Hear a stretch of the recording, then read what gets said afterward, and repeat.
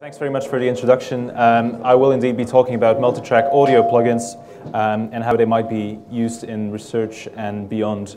So by Multitrack audio effect plugins or Multitrack VSTs, I mean an audio effect that has more than the usual 2 or maybe even beyond the 8 inputs and outputs.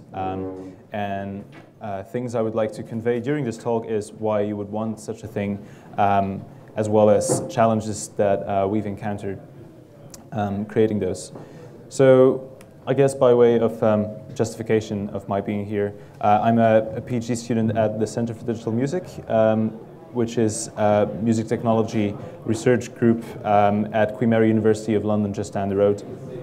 As music tech research goes, it's quite a large group with over 60 academics, postdocs, PhD students, and many of those have actually at some point, or maybe even currently, created VST plugins, and all of those actually, or at least all the ones I've talked to, have used JUCE to create those. Most, but not all of the people who have at some point created these VST plugins are from the area of audio engineering, so within music technology, which is quite a wide field, I suppose, and also a field that we're starting to call intelligent music production, in which I am active as well. So first off, why do we create plugins, and why are researchers interested in creating VSTs and using JUCE or something similar? So first off, the great thing about plugins is that it allows rapid prototyping of ideas, just validate a concept, testing algorithms, implementation of algorithms, emulating or I guess prototyping software that may later on become a standalone application, or even hardware can be modeled in the form of a plugin as well. And researchers specifically are often interested, or at least I am, and I know a couple of other people are, in collecting data from music producers and people active in music technology, and for this, compatibility with the existing commercially available digital audio workstations and other software is obviously a huge plus. Generally, and I think this goes for everyone, a plugin allows you to focus just on the processing, specifically created with JUCE, allows you to just focus on the processing, just on the DSP, which is really nice. Especially using JUCE, again, you don't really have to think about dependence on operating system and so on. You can just create it and it will basically work out of the box in theory. I guess the greatest thing about this is that you don't have to worry about anything that happens between the hardware input and the point at which it reaches your algorithm. You can just think about the DSP.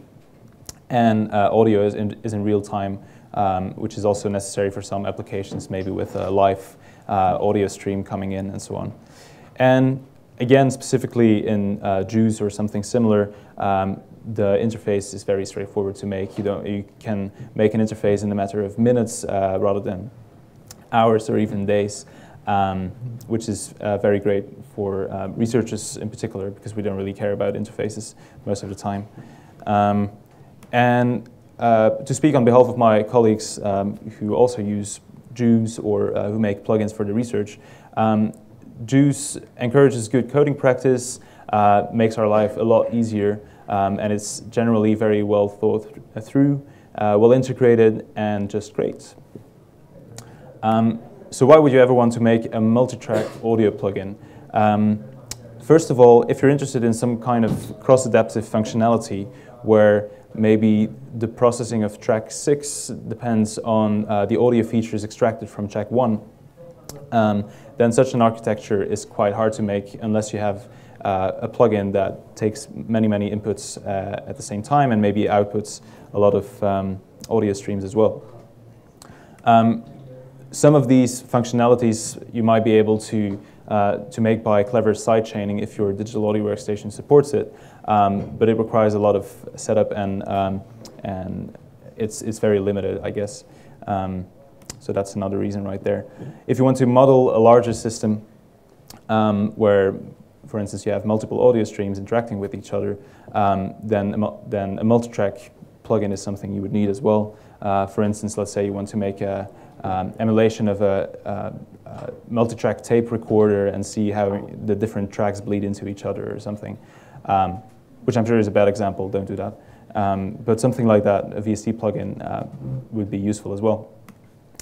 And the setup is just quite simple if you imagine just putting a plugin, in some situations at least, that you can just put on a multi-track bus rather than many different instances of the plugin on different tracks, then this type of architecture is also quite convenient.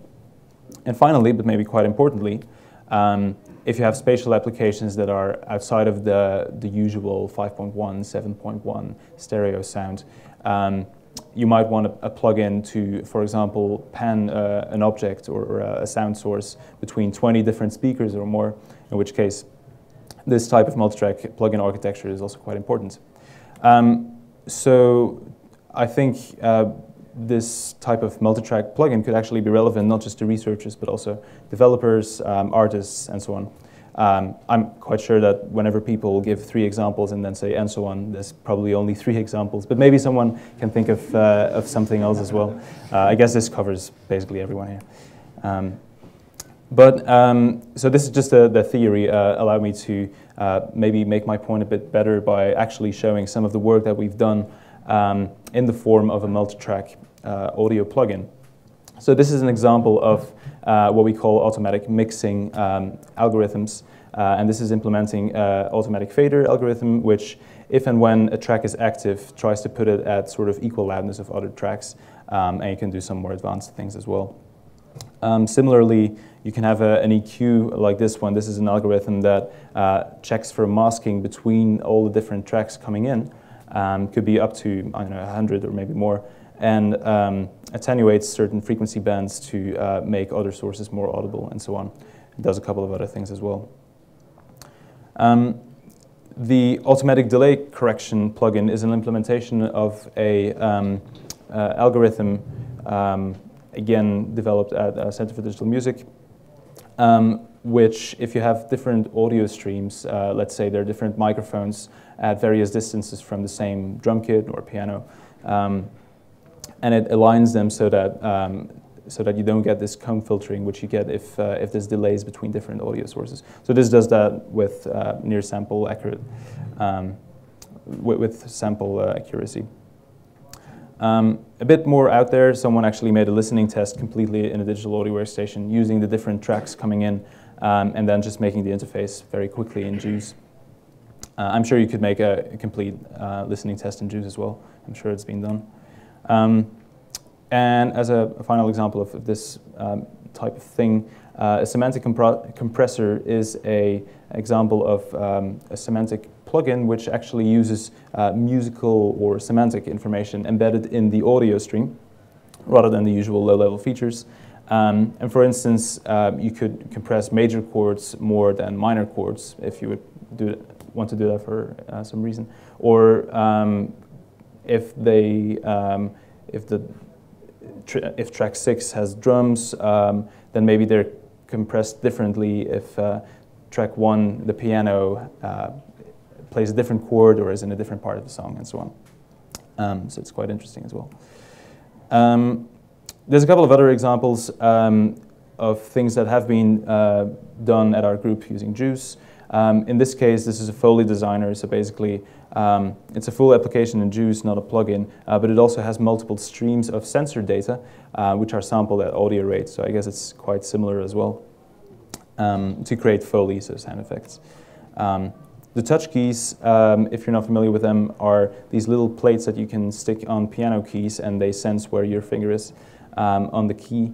And it's not exactly an audio plugin, it's completely MIDI, but I guess it's multi-channel as well, because the way it deals with the vibration on the keys, not unlike the C board over there, is to actually make a separate MIDI channel for every voice, So I guess this counts as a multi-channel MIDI application. There's a lot of other things. I won't go into detail on that because I simply don't have the time. A lot of examples of non-multitrack plugins that are also interesting for research. One of them will actually be explained this afternoon in Sean Enderby's talk. So this is a project together with Birmingham City University, the semantic audio feature extraction plugins.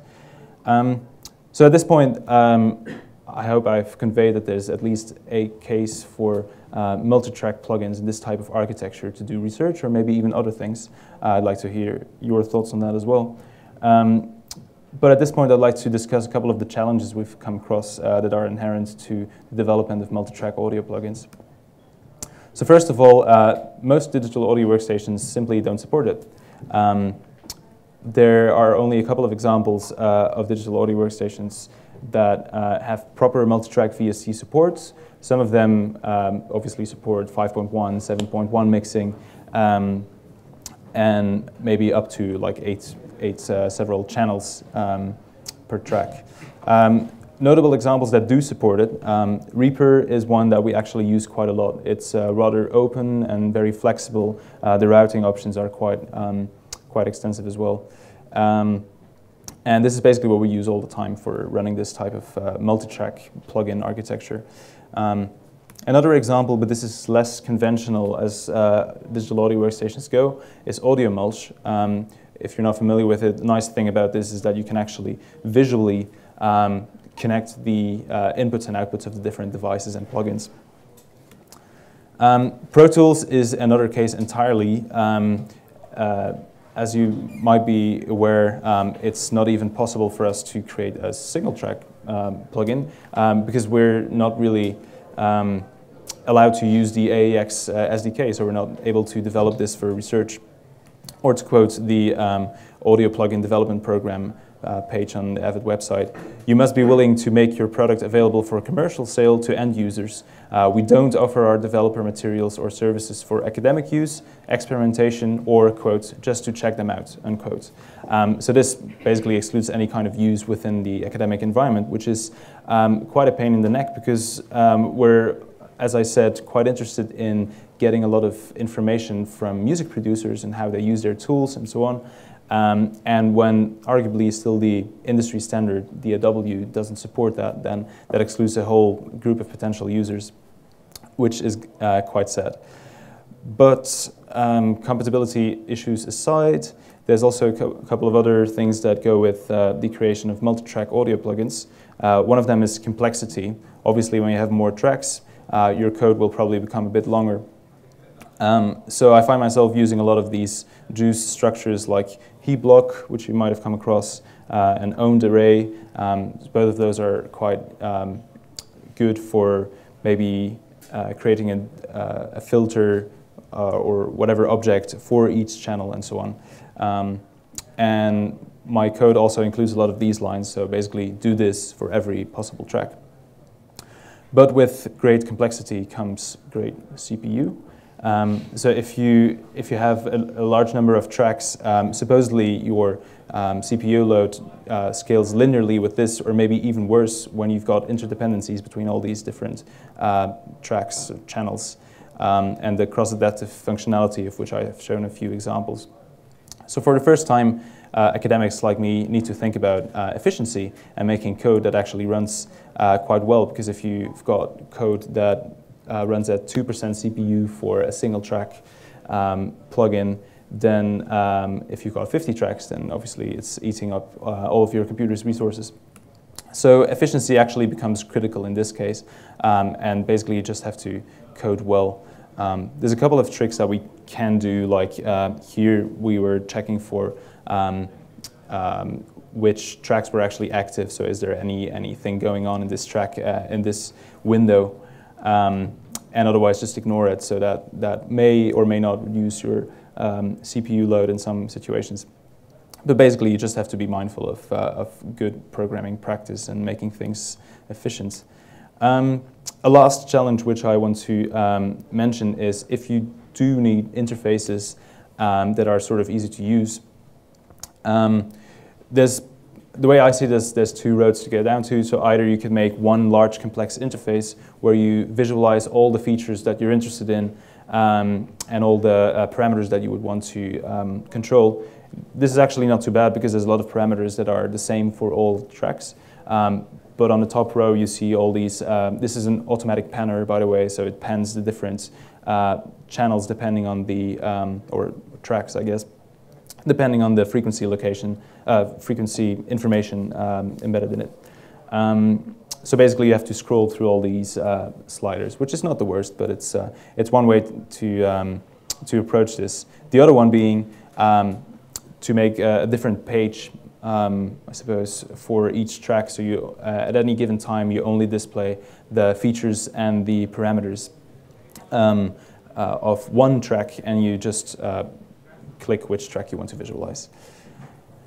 So at this point, I would just like to leave you with a couple of concluding remarks. First of all, I hope I've established that there's some unique opportunities in the multitrack audio plugin architecture, like audio streams that are cross-adaptive, processing that's interdependent, and basically just allowing complex architectures.